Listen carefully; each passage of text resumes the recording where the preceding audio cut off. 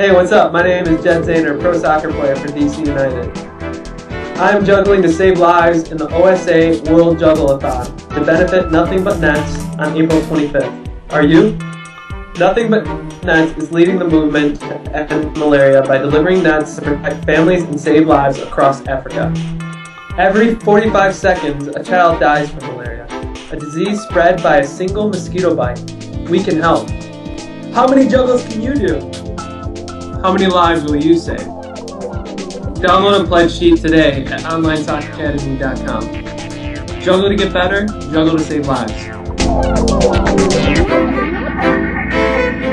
Well, Jared, you know me, I grew up in poverty and I know what it's like to not have much. So it's really important for me, being a pro soccer player now, to always find a way to give back. And since you're a good buddy of mine and I know what you do is a really good thing for people, and I know what you stand for is a good thing. I'm always going to trust what you're involved with, and I'm always going to be on board, and that's one main reason, I wanted to be involved, is that I know that Nothing But Nets is something that's for people and for the welfare of humanity, and it's not about taking money or scamming anybody. It's just all about the benefit of people, and that's what I'm about.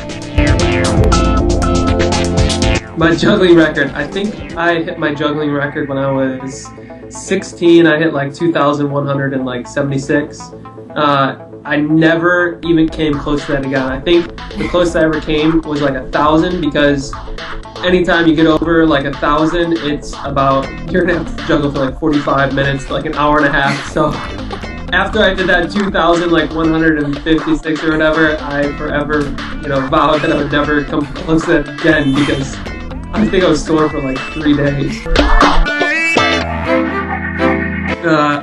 I'll get as many. I'll get as many as I need to get, These people who are coming up to me and like, hey, so how much should we, I was like, it matters how much you're willing to give. Maybe you should just start off with 10 cents per juggle, or something like that, because I don't know how much you're willing to give. So it's like a Michael Scott, in the Office interview. It's, yeah, you'd be like, yeah, here's $200, $200 per jump, or make sure you know what you're getting yourself into when you're with me.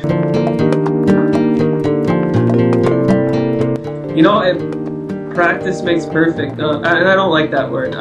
Practice makes you better. It doesn't make you perfect. You're never going to be perfect, and that's the most important thing.